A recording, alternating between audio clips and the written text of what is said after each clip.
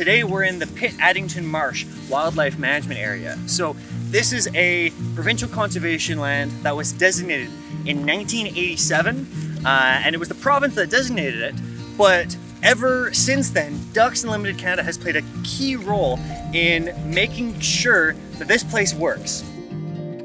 So we're at the south end of Pitt Lake, and this flat area is actually a reverse river delta. Pitt Lake itself is a tidal lake, as is the lower Pitt River. So because it's connected to the ocean via the Fraser River. And so when you have the flood tide coming from the Fraser, it can actually push in the upstream direction and deposit sediment. So this area that we are right here is that area of backwards sediment deposition. Because of that, when we had settlers coming here, they attempted to dike up the edges and convert it into farmland, but it wasn't the most successful of farmland. With the dikes in place, if we want to maintain these areas as wetlands, we need to actively manage the area. So we have a number of water control structures that actually regulates the flow of water between the compartments, and Ducks Unlimited, they are responsible for managing and maintaining those water control structures. Okay. As well, we've been investing thousands of dollars in different habitat restoration works. This wildlife management area, it's about just under 3,000 hectares in size. Oh, wow. And it supports over 200 species of bird and about 29 species of mammal.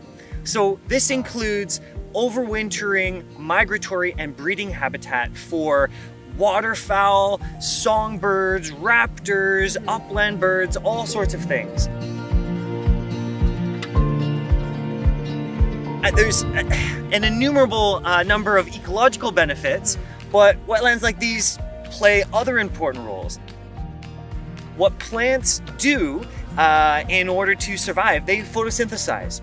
So one of the components that they take out of the atmosphere is carbon dioxide, and it has that carbon in it.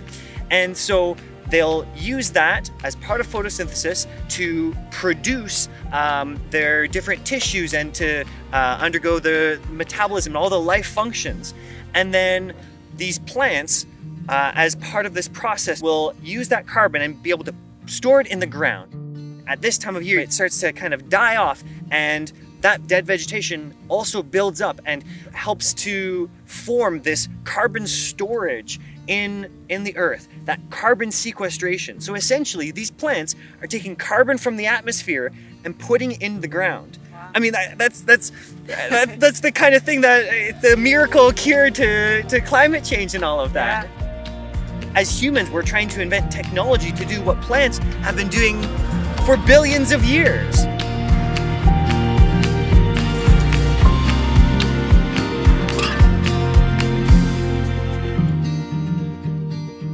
Well, I just want to say a huge thank you for everything today. I feel like this has just kind of added another layer onto everything that I'm learning. I think it's fantastic that you're trying to learn about this stuff. It's really easy for us to just stick in our own lane, you know, and to just learn about those things that we're familiar with. But to really step outside our comfort zone and to learn something new, hey, kudos to you. Thank you.